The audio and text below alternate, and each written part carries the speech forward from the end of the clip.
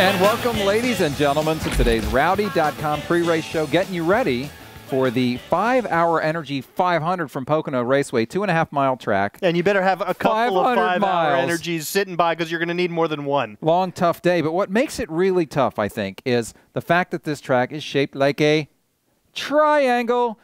3 straights, 3 corners. All the straights are different lengths. All the corners are different lengths and different amount of banking in each one. There is no way to have a perfect race car all the way around this racetrack. I love this track. I love the uniqueness of this track. It's different than any place else we go on the circuit. And because each of the corners are different, you kind of have to make a choice as to which corner you want to set up for. Some guys will tell you it's the tunnel turn, turn 2. Some guys will tell you it's turn 3 because turn 3 sets you up for that long front stretch. The longest straightaway in NASCAR racing. The longest straightaway in the history of the world. Denny Hamlin, very successful here. He talks about compromise at Pocono.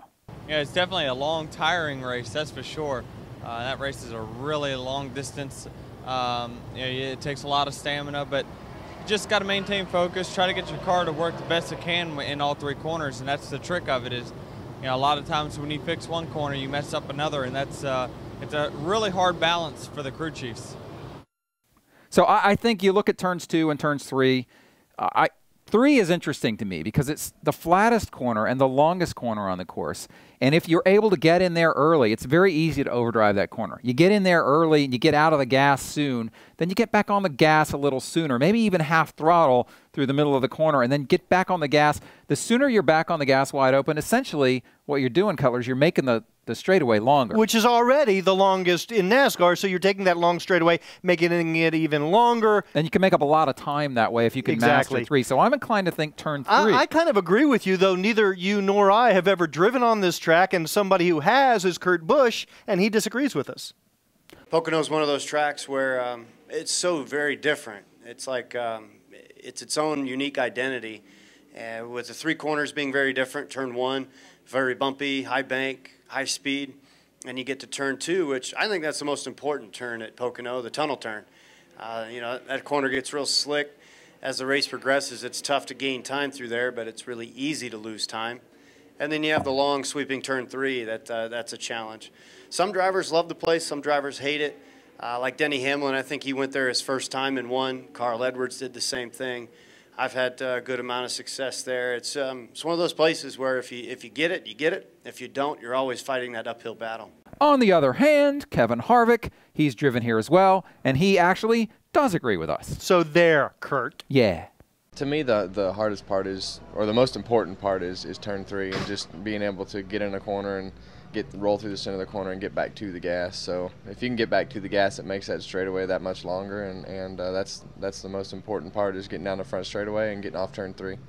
So we talk about compromise in the corners, getting through 2, getting through 3, but don't forget, turn 1 can be tricky as well because that long straightaway, you get down to 1, you're going about 205 miles an hour. Yeah, and you don't think necessarily of brakes to the extent that you would at a place like Martinsville, but because of the speed you pick up on that front stretch and having to woe down in time for turn 1, brakes do become a factor at this track. We've seen a brakes break there. I mean, Jeff Gordon, you I remember. spell those differently. You do, but he had a rotor explode down there and took a very hard hit up into the wall. 2006, right? I believe so. So it's a tough place if your brakes aren't working well. You got to actually be conscious of that. You need to save your brakes or not overuse them, not get down in there too deep. Bobby Labonte says that straightaway, it can actually be kind of intimidating. You come off a flat corner, which is pretty slow, but you pick up so much speed down the front straightaway that it's just, it is forever, forever, forever.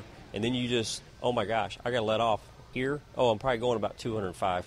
And it's hard on the brakes, getting a turn and everything. So you just got a lot of time to think about turn 1. So best thing to do is probably not think about it, but it's a long enough straightaway you can't ignore that you're going to be hauling butt when you get down there.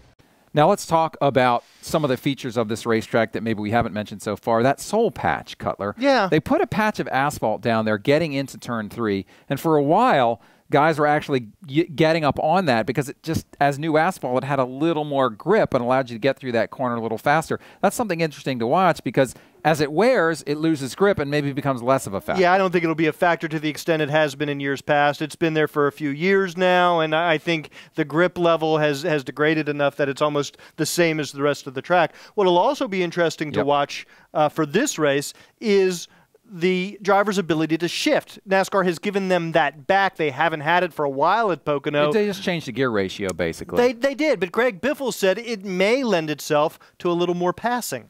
Well, that's interesting. I mean, I'm not sure we'll see more passing because of that, but if Greg says so, maybe we will. I mean, the other thing you got to look at Pocono, I think, is pit strategy. We've seen 2 fuel mileage races in a row, and we know that on this 2.5-mile track, cars get strung out, and we can see long green flag runs. Fuel mileage can become an issue. What have we seen the last couple of races?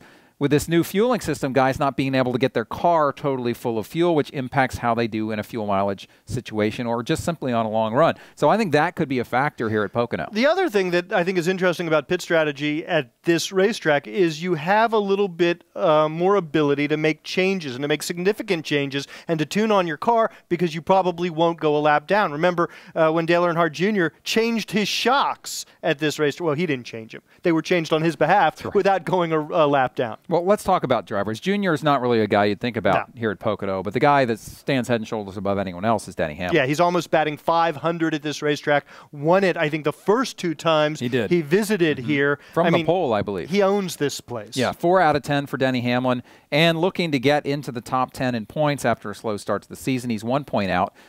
Got to expect he'll be in the top 10 by the end of the day, and even certainly one of the favorites for the win. Even if he doesn't end up in the top 10, securing a win, which he could easily do at Pocono, will bode well for him as we get to the chase. Absolutely. And Denny was asked, well, why are you so good here? Some racetracks just suit drivers' styles better than others, and this one in particular just really lends itself to the way I particularly drive. So it's tough to say what it is or where we're making up all of our time, or where we're really good at, but it just seems like all around it's just we've got everything on all 8 cylinders here.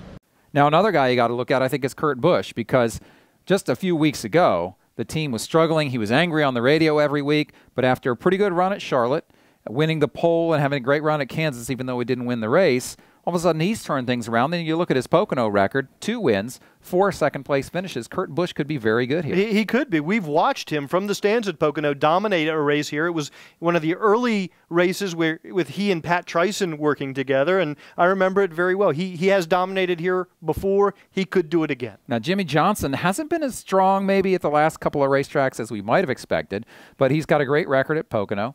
2 wins, a very, very solid finishing average, a lot of top 10s, I think something like 6 or 7 in a row here.